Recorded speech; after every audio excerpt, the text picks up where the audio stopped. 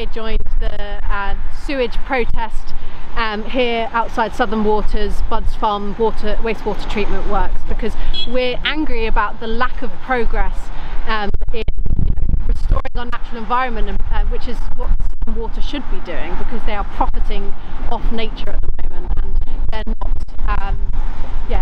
they're not doing enough investment fast enough at the moment. And are you finding that the nature is actually getting damaged? Yeah, we've seen, you know, impacts across Hampshire and the Isle of Wight because of pollution from wastewater treatment works. The work we do on nature reserves is vital. They are our crown jewels for wildlife across the county, and they're being undermined by the onslaught of sewage pollution. And that's unacceptable, really, and it's stopping us from being able to do our job properly, which is, you know, to put nature back in recovery. And fish levels are obviously dropping out there, seal life and so forth, all being definitely affected. And I mean, all of our coastline here is protected internationally as part of the special protection area, and that should, you know, give some level of protection, but instead what we're seeing is that green algal mat covering the Solent, which is essentially caused by nutrients from sewage and also from farming. So that is stopping the bird species, which come here every winter to feed, from being able to find the food it needs. And it's having a devastating impact on international populations of dark-bellied Brent geese and other winter birds. So that algae is actually caused by... Yeah, so it's the overloading of nitrates is causing the algal mats to bloom, and it essentially smothers everything underneath, so it creates an anoxic environment, so it's deprived of oxygen, so everything else dies, meaning all of the seafood, all of the fish, all of the clams that the birds would feed off, they're all dying as a result of the... And how long has that been going on?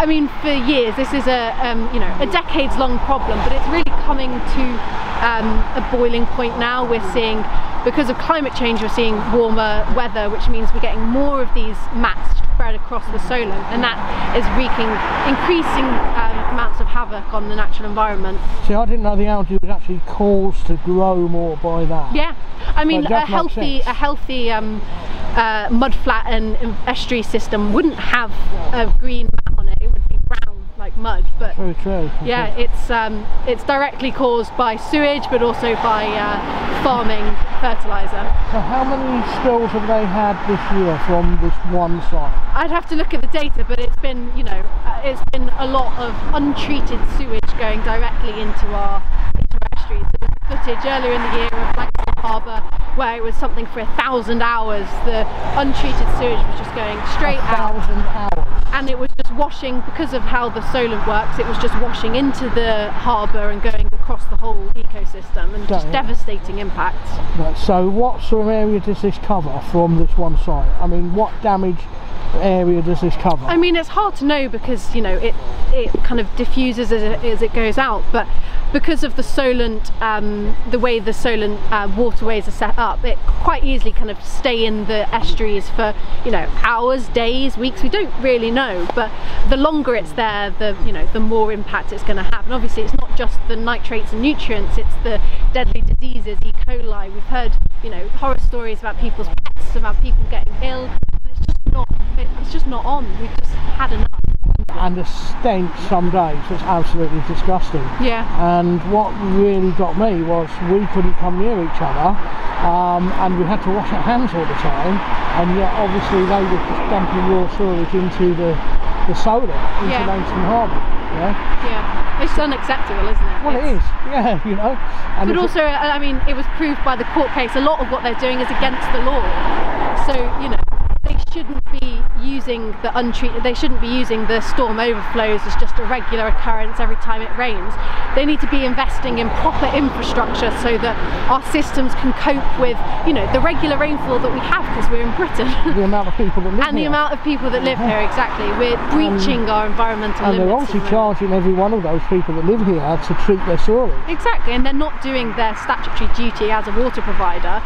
They're not doing it because they're not treating our sewage properly, and they're having massive impacts on the nature from which it profits. Disgusting. And I mean, obviously you're doing your job because you're like me, you're an animal lover. Yeah, exactly. So personally, how does that make you feel that this company's allowed to get away with that? Yeah, I mean, it's terrifying really, but at the same time I work a lot with, you know, MPs, and I work trying to get some of the legislation through government, and there's positive signs. Just, you know, the amount of people that have been concerned about this issue over the last few years has grown exponentially, and that gives me hope that, you know, it's placing pressure on our policymakers, on our MPs, and they're beginning to do something about it.